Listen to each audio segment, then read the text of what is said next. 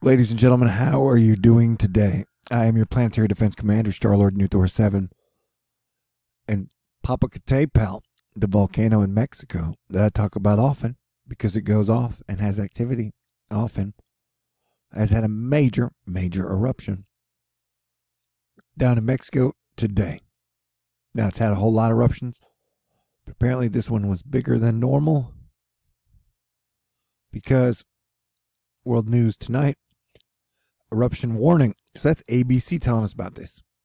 Mexico's National Center for Disaster Prevention issued a warning urging people not to approach the volcano after a series of eruptions that produced plumes of smoke and gushing lava.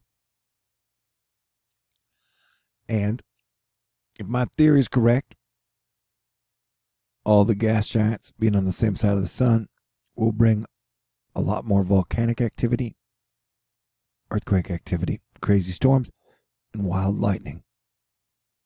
This was Houston, Texas tonight. Apparently, some people thought a Fed funds rate cut would make the stocks go up, but they did it because they knew stocks were going to go down. So think how much worse it would be if they hadn't cut rates. Yeah, it was a turbulent day in the markets, and for the first time ever, the 30-year U.S. Treasury yield dips below 2% for the first time ever. This brought to us by the wonderful, fantastic Tracy Alloway of the Bloomberg. And yeah, like I was trying to tell everybody, since I try and walk the middle of the two roads and give you the truth all the time, from all the research I did on the economy, and I did a bunch. When the 10-year goes under 2, you know things are going bad. When the 30-year goes under 2, well, that's never happened before. So you got a lot of signals signaling weakness, and you have the USA and China in a full-fledged trade, tariff, currency war. And I guess the next step is war. But a duck squad at sunset gives me hope because God is great and you guys are pretty cool too. And we're only out of cancer season in a few days. Want to hear something crazy? The last time I was on the porch right before cancer season started, I played guitar and then a lightning and rainbow showed up. And tonight I sat on the porch with my badass new guitar and then a rainbow, which is now the new Thor signal, and lightning showed up. So, good things can happen, people. Straight up now, tell me, do you really want to love me forever? Whoa. It was a great day on my end. Nathan kicking ass, saying, now that I have more than 4 model runs, I combine them to make an averaged track for Chantal. The estimated track brings it up through Central America as a low, and then in the Gulf, it reaches Category 1 status right before landfall in Louisiana. Why does it only get to Category 1? Is it wind shear? Is it dust? Is it because the waters are supposed to get cold somehow, like ice? Great work, Nathan. Women. Love is a canvas furnished by nature and embroidered by imagination. Voltaire. I resisted the urge to tell a joke. BitMEX sanctioned by the UK Advertising Authority for using a logarithmic scale chart of Bitcoin price in its Bitcoin birthday ad. LOOOOOL. That's a lot of O's, ma'am. Holy shit. Is this the first example of a literal chart crime? Apparently, it looked like this, and the algorithm, they said, hey, let's have it look like that for context. Thank you. Yeah, crazy investing times. Anthony Macelio. TC induced wave train Asia Pacific to extended jet process simulated on the GFS. Now we're going to let this run. It goes kind of fast, but you can see lows climbing out of Central America, heading up towards Mexico.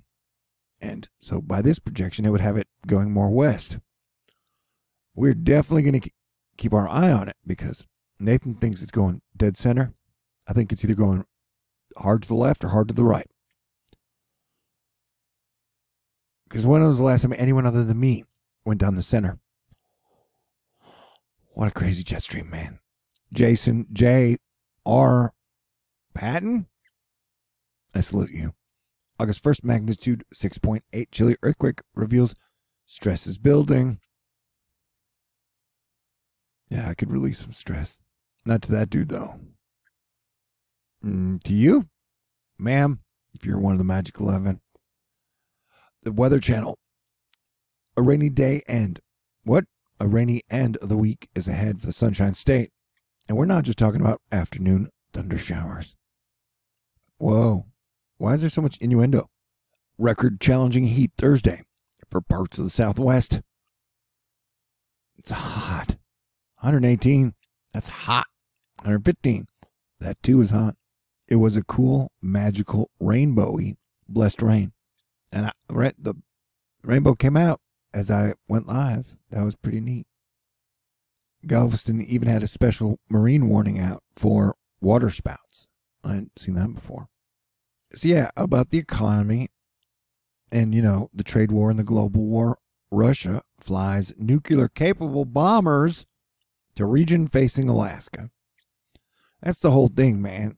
I try to keep politics out of things, but our president sure likes to insult people. And there's really no reason to insult people, especially that much, that often. Greedo, Fredo, Alfredo, whatever you know, like the Federal Reserve, maybe called them Greedo, and the other guy Frito. Frito pie. Man, Frito pie sounds good right now. So I'm just saying, I don't know what the end game is, but we need everybody to get along and work together because we're all interconnected and we're all in this together. But it's probably the heat that's making everybody crazy. Brittany Boyer won for the record books. Here's a look at the cities that tied and broke records today. Jacksonville, Florida. Galveston, Texas. San Francisco, California. Houston, Texas. That is me. And then came the rain and the light, rainbow. Come on now. Is my singing that bad? I think Kevin Smith, Buckaroo Banzai could be totally cool. I know it's a long ways out, but this is an interesting frame. Giant storm, retrograding hurricane-looking thing. We're looking at the Popocatépetl live feed right now, and it's smoky and sultry, just like your eyes. Remember, if I'm showing you stuff like this, which is still PG-13, that means I'm telling you very serious information. So we got volcano action, and we got 800-point dropping 3% action in the markets as this war in the currencies continues. Markets in turmoil special is on like Donkey Kong. Dominic Chu, Astro Pie Club member. The markets in turmoil specials will continue until morale improves.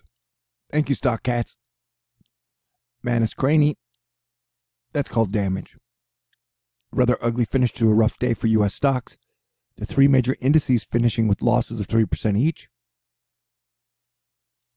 The underlying growth concerns knocking 3.5% off oil prices took the yield on the 10-year Treasury to under 1.6. And then we know that 30 just has done something it's never done before. So, these are crazy times. 11 days until World of Warcraft vanilla. My paladin is so handsome that he's not a paladin. That's a rogue. Smoking Russian volcano. I wish I was smoking a Russian volcano while drinking a White Russian. So it's a good time for everybody to work together. I know that a lot of people have a prepper mentality. They're like, let's get prepared for the end of the world. And hopefully we can profit off of it through our gold, our silver, our bitcoins, and our 401ks or whatever. But it's better to prevent a collapse of the economy and the global society and to work together on a new system that benefits everybody a whole lot better than the shit show we got now. So yeah, economic turmoil, but my conspiracy theory is they're going to crash the markets so that way they can do quantitative easing, which they have to do anyways. But if they announce it at the top, it would be weird because compounding interest is a bitch. I'm in the mood to do a very awkward ending. God bless everyone. Thank you. I've had a great day. Wonderful day. Thank y'all for being incredible, awesome, fantastic, amazing.